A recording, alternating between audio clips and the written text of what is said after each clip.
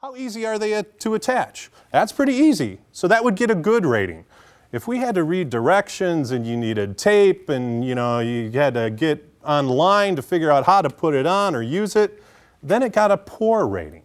So we looked not only at how easy it is to use and how easy it is to attach, we also wanted to know how portable is it? How packable is it?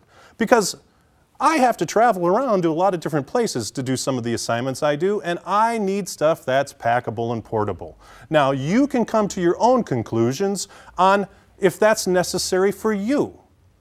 So, we also wanted to take a look at quality of light, but not just the overall quality of light, but we wanted to actually look at the quality of light for use indoors and the quality of light to use outdoors. Because, let's face it, speedlight modifiers are built different ways. Some are geared to work great indoors, and some are geared to work great outdoors. It all depends on how it's made.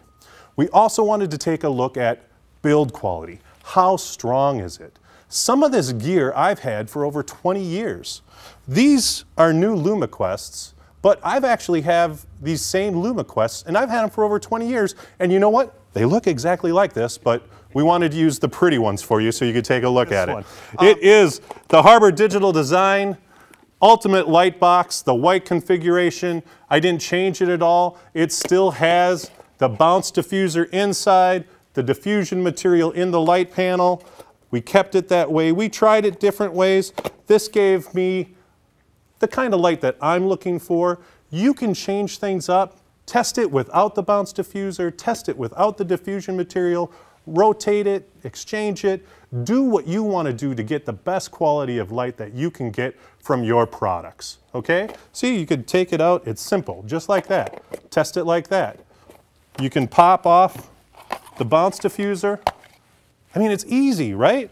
All that stuff, again, comes together in the Pro Kit.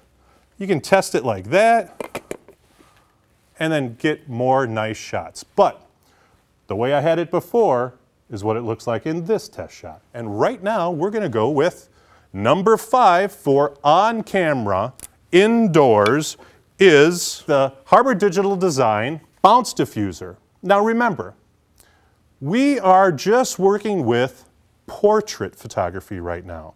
So what we're going to do is we're going to put this on, and remember, this is the category for on-camera indoor flash. So if you are my portrait subject, I'm going to have the speedlight on my camera. Now we found out, not only did we test over 50 different configurations of speedlight modifiers, we tested them different ways. We found that this particular modifier works best in the 45-degree position, just like that. I'll rotate the camera for you. Just like that, 45 degrees. Now, we didn't just test it that way. We tested it direct. We tested it at 45. We tested it at 60. And we tested it straight up. And we did that for a lot of the other modifiers as well. Anything that had a different way to configure it, hey, we tried it. Here, we're into the realm of what I do for the bulk of my portrait work. Outside, off-camera, speedlight modifiers. Now, you can see all of the criteria and the spreadsheets that we used and the ratings on ShootSmarter.com. So go and take a look at my Smarticle. You'll be able to see how we rated things, how we downgraded things, how we uprated things, quality. Take a look at that. So first, we're going to go with the Gary Fong Collapsible Light Sphere. Now, this is a nice quality tool, and I'm going to pop it on here. Now, as you can see, it's very collapsible. Got high ratings for being portable, and you're not going to break it, so it's very durable, quality build. The only sticking point, and because this is like a latexy, sticky material, it is a little tough to get on. It goes on nice and smooth, but it's tough to get on. So you want to be aware of that. Test it out in the store. And it gave us a great quality of light. I used it in the straight-on version outside. Now, I know you're thinking, hey, why did you use it in the straight-up version outside? Well, we tested it in the normal position. Oh, this is a great one. This was a fun one to test. This is called a Foursquare. Now, I know what you're saying. You're looking at the Foursquare and you're going, oh my gosh, that thing is huge. All right, it's huge. But you know what? It is a great little unit. It actually collapses. It folds up, it collapses into a bag that's about that big around and only about that long. It's amazing. This is a 30-inch square light source that collapses to something that big. Talk about portable, you know, awesome portability. And packable because it's nice and soft. Now, it is very multifunctional.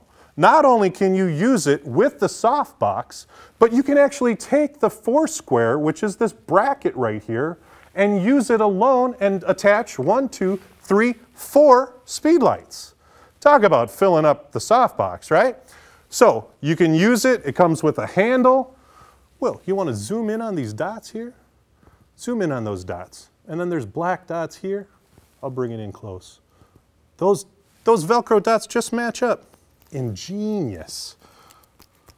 So now it looks like the pocket bouncer, right? That's going to give me light. It's going to throw more light instead of putting it through the holes up to the ceiling, because we don't have ceilings outside, right? Unless you're in an overhead garage and you're doing, you know, industrial shots, then you can use it in the other configuration. But outdoors, the way we were testing it, we used it in that configuration and we added the diffusion panel. And again, simple, easy to attach. That diffusion panel gave us a nice quality of light, as you can see in this test shot.